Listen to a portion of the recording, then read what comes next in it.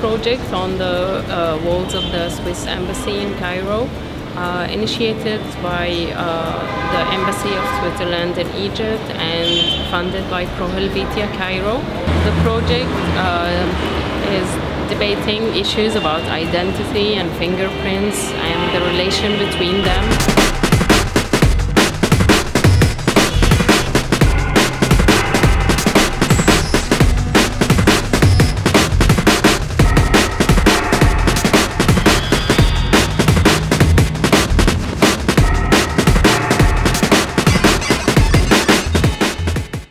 I mostly work always with portraits of children or old people. The children have an expression in their face like they don't know about the evil in the world. And really old people, they have the expression in their face that you see they lived a life. My first design was too political, so I decided to go more for a friendly version without a big message, just a message of nice color in the streets with a nice portrait without any bigger story about the regime, revolution or something, to not offend anybody, to just have like a neutral painting. فالثيم بتاع الموضوع عن الهوية، المفروض يعني ان انا بحاول اعالج موضوع الهوية يعني بس من جوه الدماغ مش الشكل خالص يعني. فانا بقول ان يعني الهوية هي الفكرة اللي كل بني ادم منتمي ليها، مش شكله مش لونه مش لبسه مش بلده وكده. We decided to do this cloud where different persons work together, and so where the difference between persons and cultures become a positive force that together can create something that becomes something else. Then the cloud will rain colors, and so it's like a circle. The concept of this stencil is strictly related to the main concept.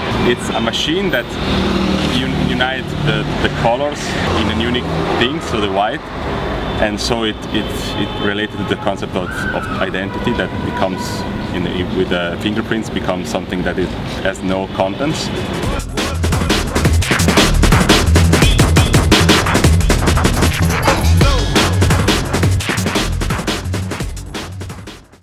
Welcome to the launch of this special project that we finally finished after 6 days.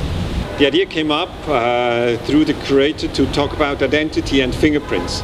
And it's true, if you come to the Swiss embassy, you would leave your fingerprints. If you want to have a passport, a visa, you would leave one of the symbols that is most individual to you, your fingerprint.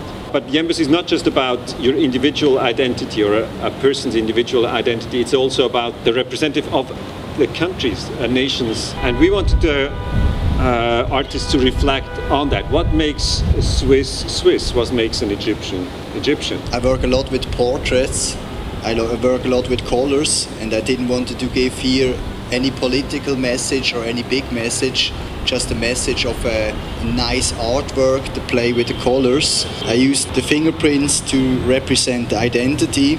For me, every fingerprint is unique, like every person is unique. The relation between fingerprints and identity, we came up in our way that for us maybe fingerprints are for sure really personal and unique, but at the same time it's a fingerprint itself. It's empty. It's without content. Every other part of a man, of a person, communicates something. Their clothes, their voice, the eyes.